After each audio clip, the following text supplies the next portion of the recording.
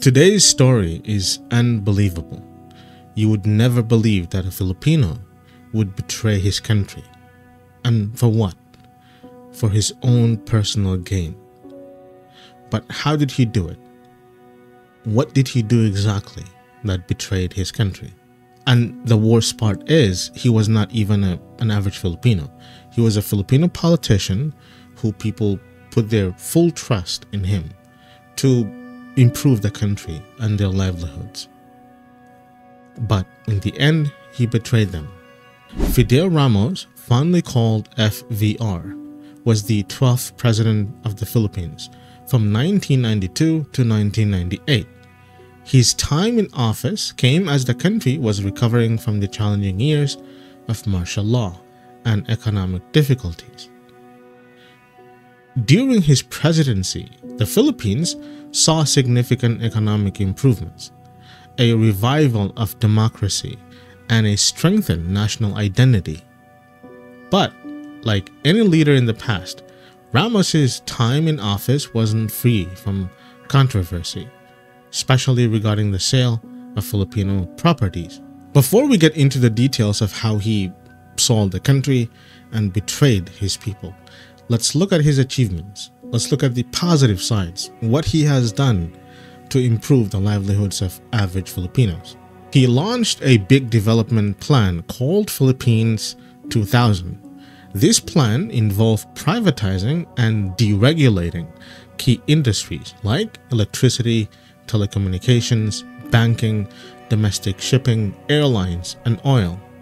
The tax system was updated, and the country's external debt was made more manageable through debt restructuring and careful financial management.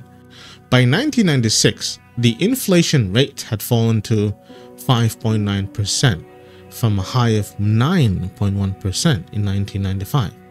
By late 1990s, the Philippines' economic growth was being favorably compared to other Asian countries like Taiwan, Thailand, South Korea, and Malaysia. During his presidency, Ramos started economic reforms to open up the previously closed national economy, encourage private businesses, attract more foreign and local investments, and fight corruption. He was also known as the most traveled Philippine president, making many trips abroad and bringing about $20 billion in foreign investment to the Philippines. To boost the country's financial outlook, he hosted the 4th Asia-Pacific Economic Cooperation Leaders Summit in the Philippines in November 1996. He also made changes to the tax system, including the increased value-added tax, or VAT, from 4% to 10%, as required by the World Bank and International Monetary Fund. While Ramos's intention of reviving the economy and improving the livelihood of Filipinos, the way he's done it has actually affected the economy of the Philippines negatively, and many Filipinos suffered as a result. While he was president, many state-owned assets were sold to private companies to boost the economy, bring in foreign investment, and ease the government's financial load. However, the way these sales were handled and the reasons behind them have been widely questioned. Critics say that many of these properties were sold for much less than they were worth, causing the country to lose lots of money. These sales involved some of the most valuable and important properties in the Philippines, ranging from prime land in Manila to large areas of land in rural areas. The sheer scale of these sales was unlike anything seen before in the Philippine history, leading to questions about the real reasons behind them, who was involved, and how they affected the Philippines and its people. Although his intentions might have seemed benign and he wanted to help the country, but underneath the surface, he wanted to benefit himself. Ramos became president in 1992 during a time of huge changes as the Philippines was trying to rebuild after the challenging Marcos dictatorship. A former military leader turned statesman, Ramos promised a new era of progress and prosperity. His presidency brought major changes, such as opening up the economy to foreign investments and boosting tourism. He also focused on building infrastructure, resulting in better roads, bridges, and public buildings. Under his leadership, the economy grew steadily, the GDP rising and inflation decreasing, and also the country's international credit rating improved. Ramos was praised for his economic management, with some calling the Philippines Asia's next economic tiger. Despite these successes, Ramos's presidency also faced controversy, especially over his attempts to solve the country's financial problems by selling government-owned companies. Although this was meant to reduce the nation's debt, it led to intense debate about the protection of national assets and sovereignty. One of the most debated issues was the sale of important properties like Fort Bonifacio, a military site with historical and strategic value. The decision to sell this valuable land caused public outrage, with many worried about national security and how transparent the process was. Another significant controversy was the proposed sale of the Manila Hotel, a symbol of Filipino heritage, to a foreign company. This plan sparked widespread concern about protecting national identity and heritage.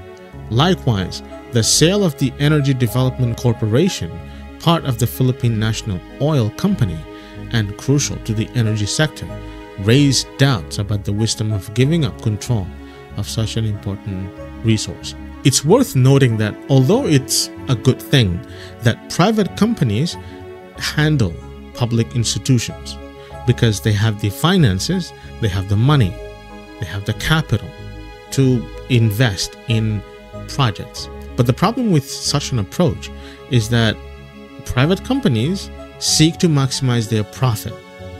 So what does that mean? It means even if it affects the public, that doesn't matter.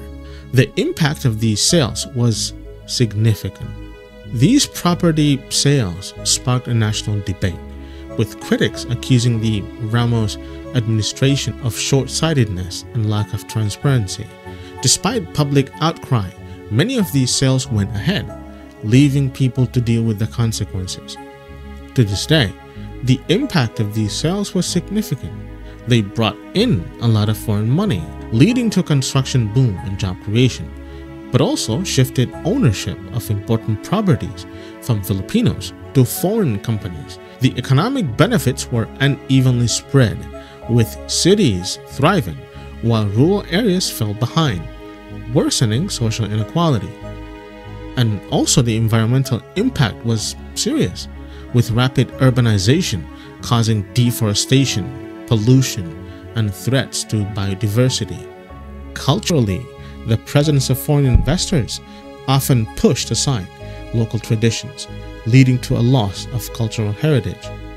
During his presidency, the Philippines faced widespread power outages, known as brownouts, for almost a year. This happened because the demand for electricity grew faster than the reliable energy supply. The problem was due to the old and poorly maintained power plants and a lack of investment in the energy sector. After the 1997 Asian financial crisis, the Philippine peso lost half its value, causing the cost of the contracted electricity to double in local terms. As a result, electricity prices in the Philippines became the second highest in Asia, just after Japan. Investors already saw the Philippines as risky because of previous coup attempts by military leaders like Gregorio Honasan during President Aquino's term, which also included frequent brownouts lasting 4 to 12 hours. This political instability and power shortages made it hard to attract investment and modernize the country. Despite all these problems, Ramos's presidency became one of the first to use build, operate, transfer schemes to boost development. Since the government had limited money, private investors were invited to build and run projects like tollways, power plants, and railways for a certain period, then transfer ownership to the government. At the time, there was little experience or information about these schemes. Later, changes in exchange rates and the business environment led some to argue that these contracts unfairly shifted too much risk onto the government and consumers.